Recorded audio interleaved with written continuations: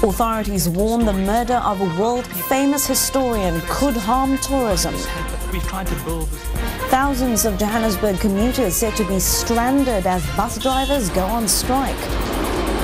And the Proteas clinch the final test at Newlands, scooping a series win against Pakistan. The worthy winner.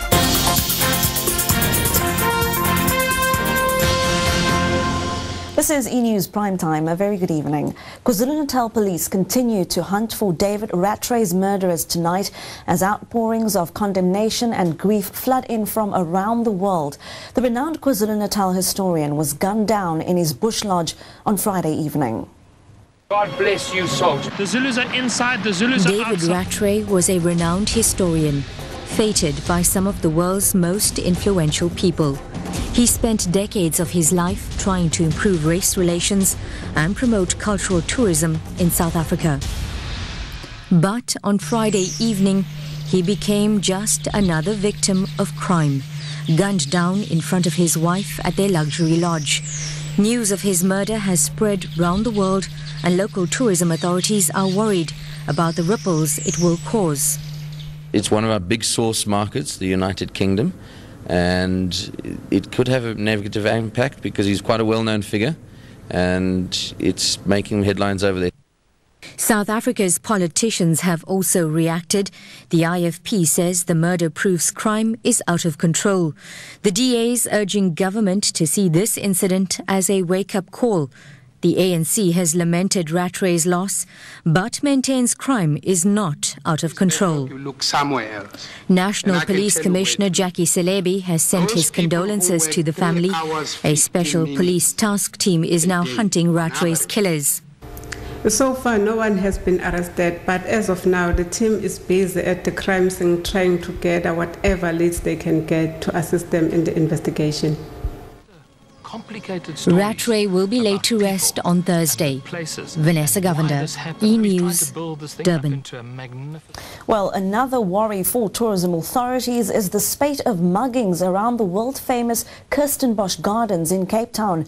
Muggers struck again this weekend, targeting hikers on the mountain slopes above the botanical gardens. The muggers attacked one group of 4 hikers and another group of 3.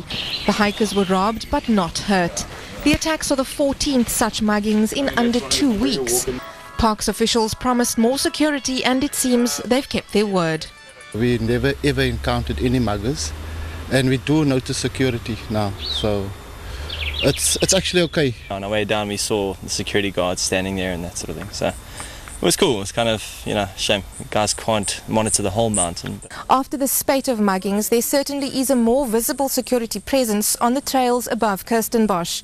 Security guards are in constant communication with each other, monitoring paths, overgrown areas and escape routes criminals may be using. Hello. But the criminals somehow managed to stay a step ahead of authorities. But the guys are actually clever, the muggers. They know exactly. If we're covering the one spot, they're moving over to the next spot. Park officials are working with police and dog patrols to try and catch the muggers. Nina Callahan, E-News, Cape Town. A race row is brewing in a northern KwaZulu-Natal town. This after the murder of the town's municipal manager, Sydney Sikakane, earlier this month. He was black and his alleged killers are all Muslim. Municipal workers demand justice for their slain boss. Sydney Sikakane was stabbed to death after he tried to stop a fight over a cell phone. 5 men were initially facing trial for his murder. 2 have since been let off the hook after the state withdrew charges against them. As for the other 3, they're out on bail of 10,000 rand each. All 5 are Muslim. The murder has fueled anti-Islamic sentiments in the small town. As anger and tension sweeps through Greytown, the Muslim community here have closed ranks, refusing to talk about the murder, which has brought scorn and shame on them.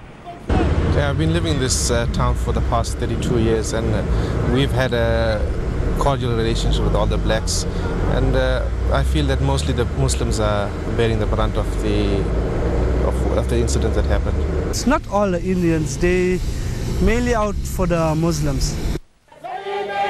The 3 alleged killers have been moved to Durban, where they'll remain until their next court appearance on the 13th of February. Police say it's simply not safe for them to remain in Greytown, especially when emotions are running so high. Vanessa Govender, E-News, Greytown. Thousands of Johannesburg bus commuters will be stranded tomorrow. That's because bus drivers are planning to down tools and go on strike. They're demanding the Johannesburg Metro Bus Company pay them out for accumulated sick leave. The company is refusing to bow to their demands, saying unused annual sick leave is forfeited. The union gave notice of the strike last week, and over 600 bus drivers will not be reporting for duty tomorrow. Tens of thousands of school children, pensioners and workers in the Gauteng area have been urged to make alternative transport arrangements. When E-News Primetime continues, South Africa's deadly gold rush, an E-News special report on illegal mining in Mpumalanga.